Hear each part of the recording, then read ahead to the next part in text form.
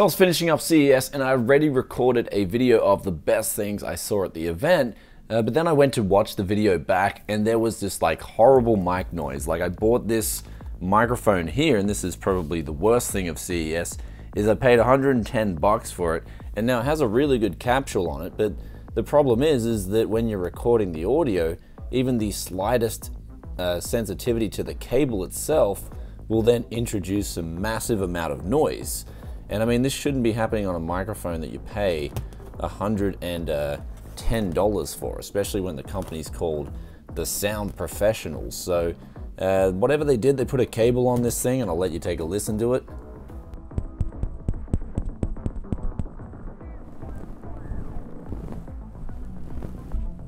So there's just some crazy noise that goes through the microphone the moment you touch it or even just move positions. So I can't vlog with this microphone at all in its current state. Probably have to change the cable around. But all that aside, let's finally sit down and discuss what was the best things I saw at CES 2019.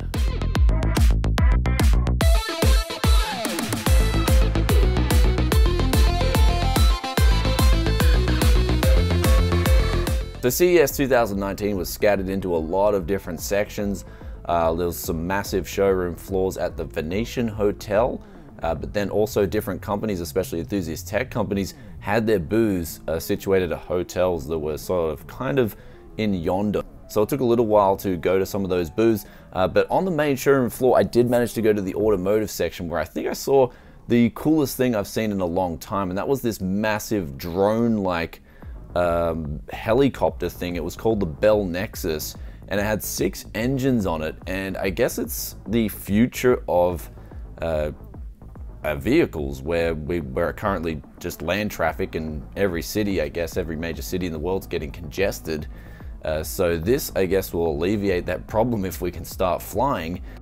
So it looked really cool. I have no idea how much it costs, but seeing this thing was just unbelievable. And then moving through the health section, I actually came across some really cool things. I did this health check where it took me 15 minutes and it cut off all the circulation in my right arm, and then it measured the temperature of my left finger versus my right finger, and then once the pressure was released after 5 minutes, it measured how quickly that temperature rose back to being close to the other temperature. And so this, essentially coupled with a blood pressure test, gives you an idea of how healthy you are. I managed to get above average, but admittedly I haven't been exercising for a little while, and the lady did admit that cardiovascular exercise was super important.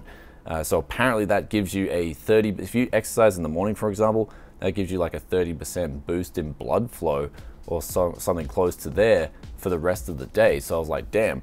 One thing I realized out of that test was to just keep doing cardiovascular exercise. Now, if you're into getting a good night's sleep, or if you can't get a good night's sleep, I saw this device where you put it on your head, and then it measures your brain waves and the energies and stuff like that, and you can actually map over 3 months, that's what the recommended period is, all the sleep patterns you go through. And so you can sort of correlate what mood you're in and what you're thinking of with how you're sleeping. And so I thought this is really cool, because sometimes I can't get a good night's sleep. It's just there's either a lot of stress on my mind, anxiety, or I'm hungry or something like that. So this thing will give you data over the long run and then let you know what you need for a best night's sleep, whether it just be eat a massive burger before you go to bed, which does the trick for me, but some of this other stuff, it's interesting to definitely put that into practice and see what would help me sleep in the long run. Now, of course, getting back to enthusiast tech, there was so many different things on display.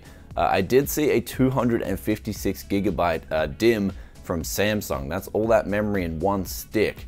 This was a registered ECC DIMM, however, it's just cool to see that much memory. I mean, imagine having a 2-slot mini ITX PC, potentially with 512 gigabytes of RAM. That would be pretty crazy. So that was definitely on display, as well as the big announcements from AMD, Intel, and Nvidia. Intel talked about their 10 nanometer, which is quite some time away still yet. They're definitely going to release that later in the year. AMD promised their Ryzen 3000 series CPUs for the mid-year, and I was super excited about this because they had a single die solution for 8 cores rather than using 2 CCXs or two die what they've done in the past with the Ryzen 1000 and 2000 series. Now people are saying there are traces on that PCB to accommodate another 8 cores. What AMD intends to do with this, no one exactly knows just yet. Of course, a 16 core part would be great, but me personally, I was super excited about a low latency single die 8 core solution. This really got me excited because personally I'm a big fan of a lot of actions per minute and low latency.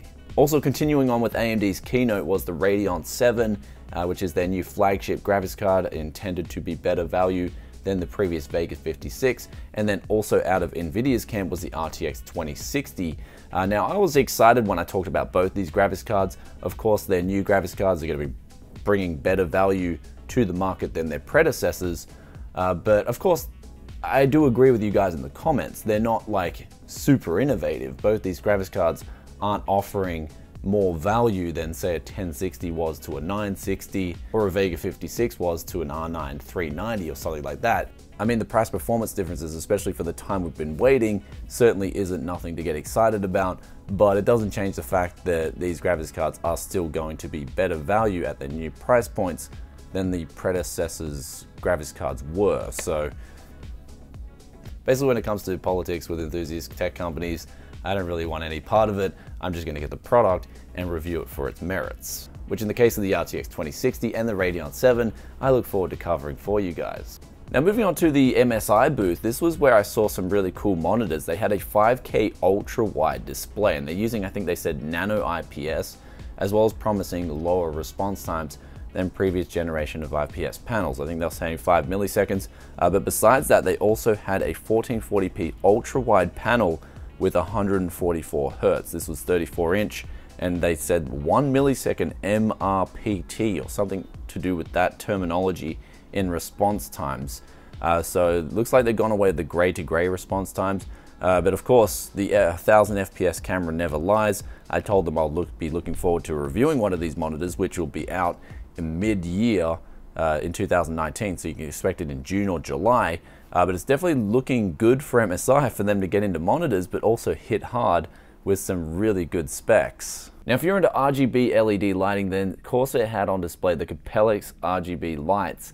This is essentially shrinking your traditional 50-50 RGB lighting and making it very small. So they can put so many more RGB LED lights in a smaller space, and it's also more efficient, better power consumption, so they can essentially put out less heat for the same amount of lights that you'd have in your case, as well as being able to do a lot more unique things. For instance, they had their Dominator memory, the newest version, on display, and that had just really cool lighting effects going through it, as well as having a new design. As for audio and PC lovers all in one, Creative had their Super X-Fi headphone amp, which was really good. This thing pretty much made headphones come to life, like a 5.1 and 7.1 speaker setup. And then they also had at the same booth the A9 sound card, which they were teasing, and they definitely said I'll be able to get on hands-on with that when it's released and give you guys a day one review. So definitely looking forward to that. But that's about it for CES 2019. There was a lot of cool products there, a lot of refreshes, a lot of improvements coming for 2019, some of which would just extend this video out way too much. But that was definitely some of the coolest stuff that I saw that sort of just made me open my eyes, blew me away. Of course, some of the other stuff they had there was just a lot of fluff in my opinion. They had so many different things that I just looked at and I was like, yeah, that doesn't really interest me. They even had a toilet on display, which got an innovation award. So, I mean, for me personally, a toilet's a toilet. I just do my thing on it, but I guess CES seems to think that that was a really cool product. Anyway guys, that's it for CES 2019. I hope you have enjoyed all the coverage that I've brought to you guys. There wasn't a whole lot of it, unfortunately, because I did have to run around from one hotel to the other, and it was just super busy. It's definitely nothing like Computex, especially if you're an enthusiast tech, but that's a different topic for a different day. If you're at the event, let us know what your favorite product was, or if you've been watching the videos, what did you think the coolest thing at CES 2019 was? Love reading your thoughts and opinions as always, and don't forget to hit that like button. But from here on in, there is still one more thing to do in Vegas, and that is challenge the other YouTuber called Christopher Yee, who's actually called me out and wants to do a price performance rundown for the best value for money PC you can build. So we're going to get onto that, and we're going to see how well we can do. Peace out for now. Bye.